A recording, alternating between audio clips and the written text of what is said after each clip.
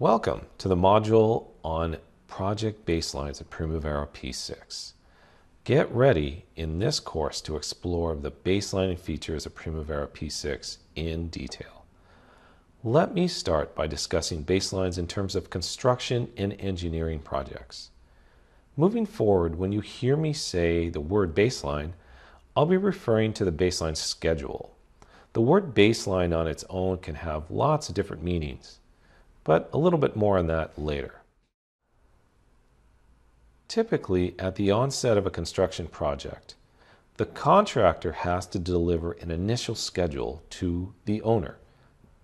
Once that initial schedule is approved by the owner, it becomes the baseline schedule, and it's used going forward as a basis for evaluating progress on the project. But what is a baseline? Well, let's go to the AACE for their definition.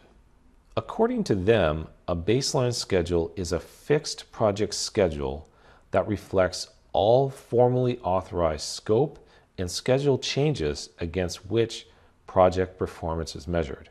That is a pretty wordy definition, but let's go a little bit deeper. Let's see if we can figure out what goes into a baseline schedule. I'll defer again to the AACE and another definition that comes from them. A scheduled baseline is the approved, time-phased, logically linked, detailed interpretation of the project execution plan. If we dig into that statement, we know that the baseline schedule must be approved by the contractor, the owner, and any other relevant stakeholders. The schedule needs to be time-phased, meaning that the work must be laid out and sequenced in time according to some calendar, hopefully going from the start of the project to the end of the project.